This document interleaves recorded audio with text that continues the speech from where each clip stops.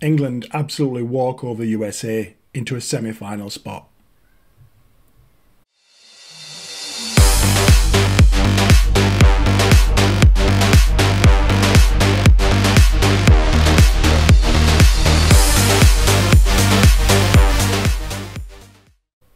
Hello everyone and welcome back to the Boundary Edge. What was all the fuss about? So England qualified for the semi-finals in the T20 World Cup. We may even finish top of the group depending on how West Indies and South Africa go later. Regardless of what position we finish, I'm still not sure who we're going to play, because well done Afghanistan in putting Australia to the sword really last night. Really well played. Australia have got to get up for that India game, or is Afghanistan going through to the semis? Okay, this game was played at the Kensington Oval in Barbados. Jos Buttler again won the toss and elected to bowl. These were your teams. Okay, so let's take a look at the USA team first. Monank Patel, the team captain, still injured, so Aaron Jones continues as captain and named an unchanged side. So Patel, Jasdeep Singh, Nisgar Patel and Shayan Jahangir all missing out once more. USA fans, was this your strongest 11? If Monank came back into the team, would that make it any stronger?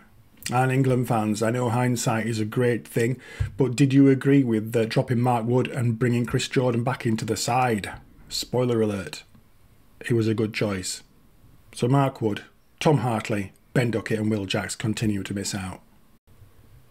Okay, just before I bring up the scorecard, just a pre-game thought. England knew what they had to do. At the toss they were saying, well, let's get the 2 points first and then worry about run rate, which I thought was a little bit, not negative, but come on guys, you know you've got to absolutely smash the USA. You could have won but still gone out. You could have lost and gone home in embarrassment, and you could have won, thankfully you did, and finished in first or second. So let's just have a quick look at the card. Okay, so in such a, what I would describe as a crushing defeat, you often expect many good performances from the team that won, and there were. I will call out three in particular, and not very many performances or good performances from the team that gets crushed, and there weren't. So you'll see here that England did win by 10 wickets. First innings, USA were putting to bat. They scraped 115. Nitish got 30 runs off 24, and Anderson, the ex-Kiwi international, got 29 off 28. So those were the two call-outs for USA. Nobody really got anything else of note. The wickets were spread. You'll see Rashid 2 for 13 off 4, Curran 2 for 22, 2 for 23 off 2, and Jordan 4 for 10 off 2.5. And I'll just touch on those in a second again. Reece Topley also got one. Who got the other one? Oh yeah, Liam Livingstone managed to get one. And surprisingly, Jofra Archie didn't take a wicket today. But just going back to the names on screen, Curran was expensive, but he got a couple of wickets, so he made the scorecard. Jordan 4 for 10 off just 2.5, claimed sort of the immediate headlines, and of course that included a hat trick. He got 9-10 jack. And he will be celebrated for that. He actually bowled really well and fielded really well, took at least one good catch that I can think of. It might have even been two, or perhaps that was Brooke. So, yeah, I actually had Chris Jordan down as my man of the match, because I thought,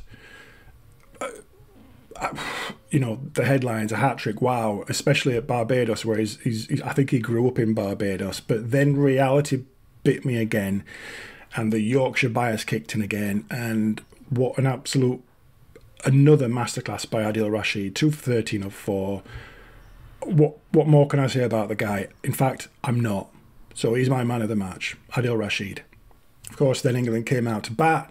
They knew what they needed to do. They already calculated that if they knocked these off in no more than 18 overs and 4 balls, then they would automatically qualify.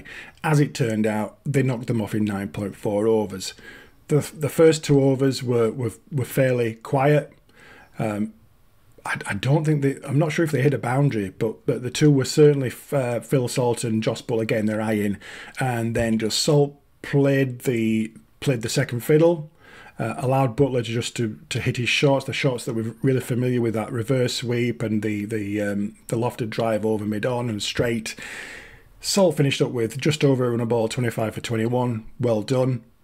Different pace for him today, but Butler smashing 83 off 38, almost grabbed man of the match. But then again, reality bites. I pulled my socks up, took a hold of myself and thought, he should have hit that, because the USA bowlers were terrible. You know, they were slinging fours wide down leg side. They had no sort of threat at all. So well done, Josh Bowler. I think he actually broke one or two of the solar panels on the Kensington Oval roof. So yeah, 10-wicket win off 9.4. Adil Rashid, the man of the match. If you feel any different to what I've just said, let me know in the comments. So let's just confirm what we already know and have a quick look at Group 2. Okay, as we can see here, England have qualified with 2 wins from their 3 games, finishing on 4 points and a really positive run rate. USA lose all 3 of their games, and we'll wait to see who qualifies for the semi-finals with England, whether it be South Africa or West Indies, when they play later this evening. Or, I think it's 12:30 UK time that they play. So well done, England. So, with all that being said, we'll know who we're going to play in the semi-finals by the time I wake up in the morning. I would just like to say one word on the USA. Performed really well in the group stage. Had some good performances in Super 8s, but ultimately, clearly, the 4th best team. I think what they've got to do, for what it's worth, is just take all the positivity out of this and take that into the next few years, the next World Cup. We've got the Olympics. Cricket is in the next Olympics. So that will be good for them. And we've got Major League Cricket, which has only started over recent years. I think only a couple of years ago, maybe last year. But you know, if the Americans start to invest time, effort and media space on a sport, then it's going to grow. And Sky are obviously pushing baseball over in the UK. They even did some crossovers with a couple of the England batsmen. They filmed going out and trying to hit some home runs. So they're definitely putting some time and effort into growing cricket in the USA. So I think that is something to watch over the next few years, and I think we should expect big things from the USA. Okay, well, on reflection, I'm glad we've got more games to come. You know, definitely 1, hopefully 2 games. I've got my fingers crossed for Afghanistan in the other group, and I'd quite fancy playing them in the semis. Not because I think they're the weakest team, but I just think it would be good for cricket, and I'd be interested to see how both teams match up to each other. So other than that, that's me done for another one. If you've enjoyed this sort of updates and reactions, please drop me a like on the video. If you've got another few seconds, please leave me a comment as well. But as always, if you love cricket as much as I do, consider smashing that subscribe button over the ropes for 6. But as always, stay healthy, and I'll see you soon.